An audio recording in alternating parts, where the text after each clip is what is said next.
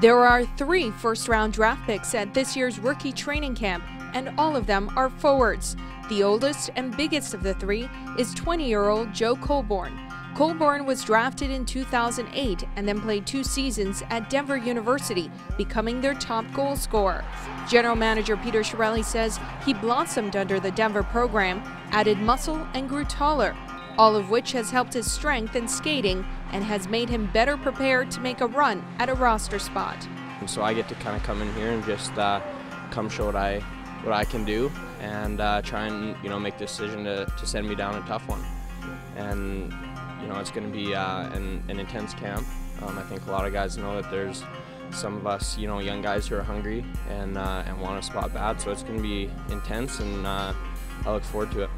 Colborne is now 6'5", 216 pounds, and is considered a versatile forward with the ability to play any forward position.